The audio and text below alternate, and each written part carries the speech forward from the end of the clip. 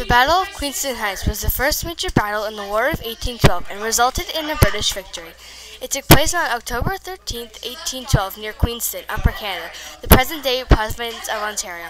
It was fought between the United States regulars and New York militia forces led by Major General Stephen, and British regulars York and Lincoln militia, and native warriors led by Major General Isaac Brock and Major General Roger Hale, who took command when Brock was killed. The battle was fought and resulted in an American attempt to establish a foothold on the Canadian side of the Niagara River before campaigning and until the onset of winter. This decisive battle was culminating in poorly managed American offenses, and may be the most historical significant of the loss of the British commander.